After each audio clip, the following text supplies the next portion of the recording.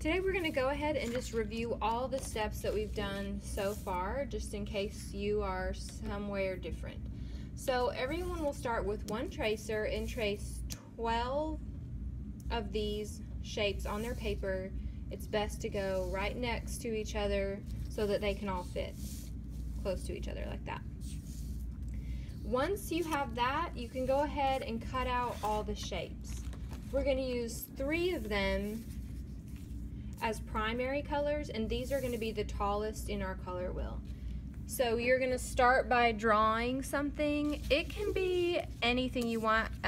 It can be like kind of generic little robot guys, or you can do honestly anything that you want.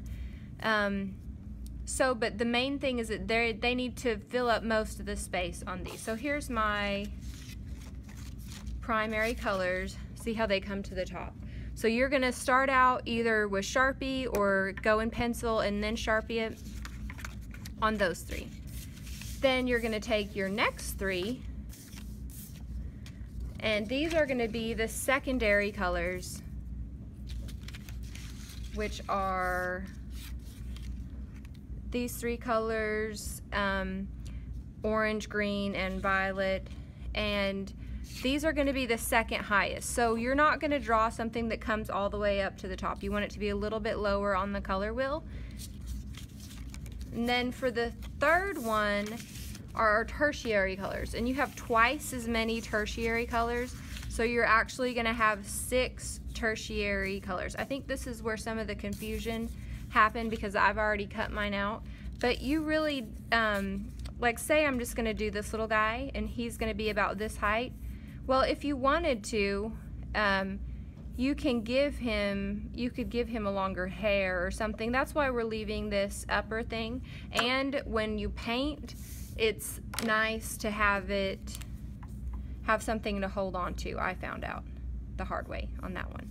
So after you get everything penciled in and Sharpie over it, take your eraser and erase any pencil marks. And then it's time to start painting. So once you get to this point, you should have drawn everything, Sharpied it in, and erased. You'll have, at this point, you'll have 6 small, 3 medium, and 3 tall. And the first 6 are the easiest because your whole table will have a color wheel that is already in order, and you're just going to take your brush and you are going to paint the 3 primary colors on the tallest guys. So the primary colors are, hopefully you know, red, yellow, and blue.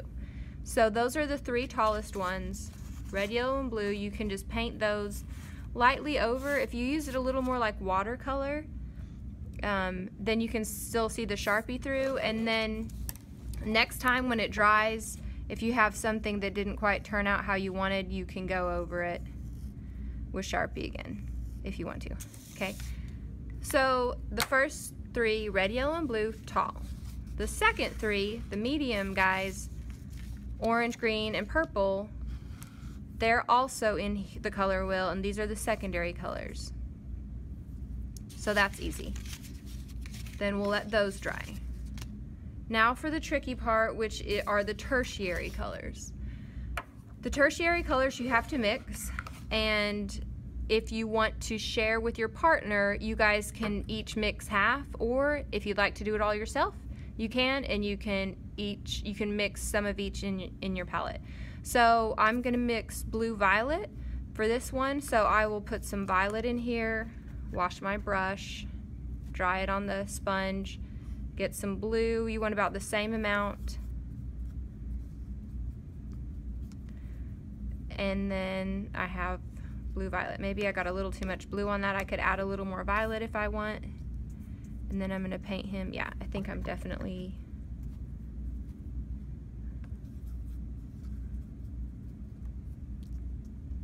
Okay, so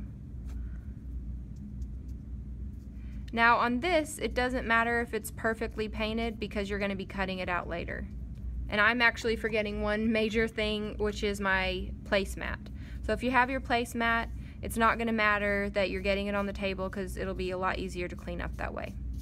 Okay, so when you have this extra room on your tertiary paper, you can just hold it by this and set it aside on your placemat to dry. When you're done with your palette and it's time to wash it out, you're going to bring it back to the sink, put it in the bottom of the sink, turn on just a little bit of water, and wash it out with a sponge while it's down at the bottom. You don't want to hold it up because it starts to spray, and it can even spray from the bottom if you have the water turned on too high. Once you're done cleaning out your palette, it will go over here in this drying rack. The water trays, if your whole table is done, then your water tray can get dumped out. See how there's still paint in there?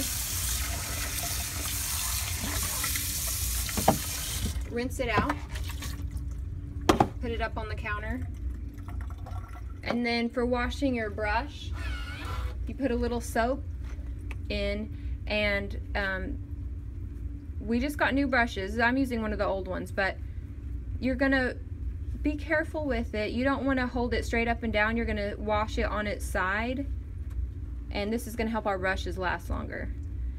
Mine's already kind of clean, but your soap will probably turn the color of your paint